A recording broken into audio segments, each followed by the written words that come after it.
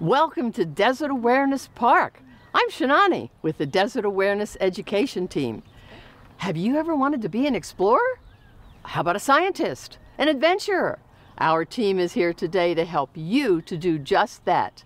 You and a friend, your family, your classmates, you can get together and you can be explorers together in a team too. Follow me and you'll see just how that's done.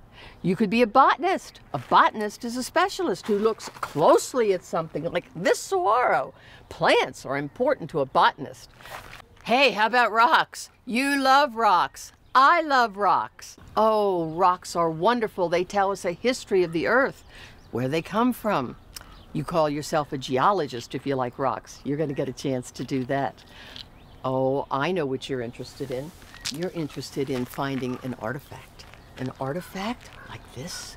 This will tell you of the people that used to live here a long time ago, almost 1,000 years ago. You'd be called an archaeologist for that.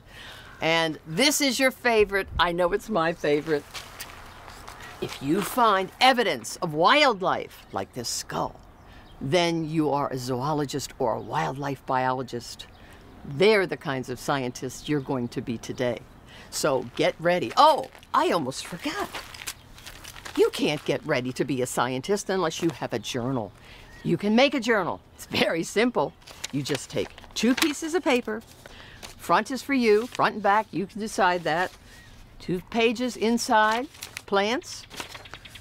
Next 2 pages in the center, rocks and archaeology. And the last pages are for wildlife. Get your journal ready, be prepared, and we'll be off on our journey.